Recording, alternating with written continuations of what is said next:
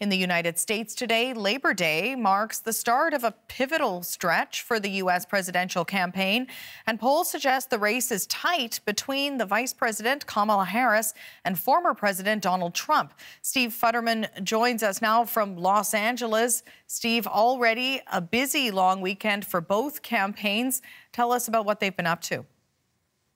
Well, Linda, this starts the traditional, historic, symbolic start of the final stretch to the November election. Basically, 2 months to go. Labor Day is that symbolic start. And you're seeing the polls now showing still a very close race. But the important thing is the trends right now. And the trends continue to look good for Kamala Harris. Now, trends can change, but right now the trends are looking good for her.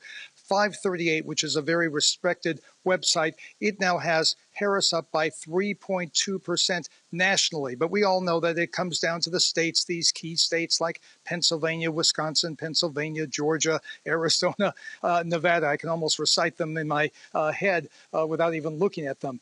So these are the key states they're looking for right now. But even in these states, Linda, Kamala Harris is trending up. Donald Trump is trending either down or basically he has plateaued. Since Joe Biden dropped out of the race, in many of these key states, a Trump lead has turned into a Harris lead. So that's the big concern right now for Trump. That's what the Harris campaign is looking forward to. They think they have the upper hand right now. Of course, a week from tomorrow, the big debate, the September 10th debate in Philadelphia, that could change things a great deal. So we're basically going to wait until September 10th before we really see some key trends in there. If Kamala Harris does well in that debate, it could help her increase her leads. If Donald Trump does well, it could tighten the race even more. And where will the Harris and campaigns be headed over the next few days in the lead up to that debate? Well, today's a key day for the Harris and the Walz campaign. Labor Day is traditionally a big day for Democrats, and they're going to be, Kamala Harris will be with Joe Biden today in Pittsburgh. Now, Pittsburgh's very important because it's a key part of that key state, Pennsylvania. In 2016, the Pittsburgh area went more for Trump. In 2020, it went for Biden. Trump won the state in 2016. He lost it in 2020. In the Pennsylvania area, Philadelphia is viewed as more blue.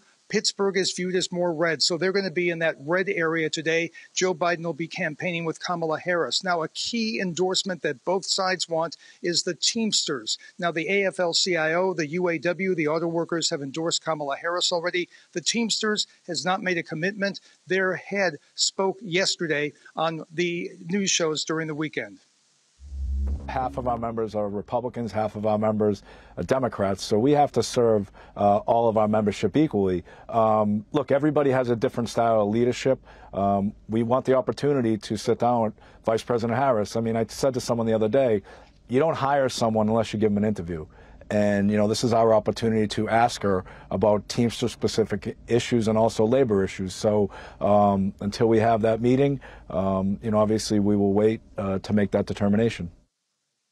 Now, most people feel that in the end, the Teamsters would likely go for Harris, but you never know. The Teamsters is a union that has lots of Republican membership as well. So that's going to be a key endorsement. But today, the Democrats are going to try to say they are the party of labor and they want that Teamsters endorsement whenever it comes. Thanks for this, Steve. Thank you, Linda.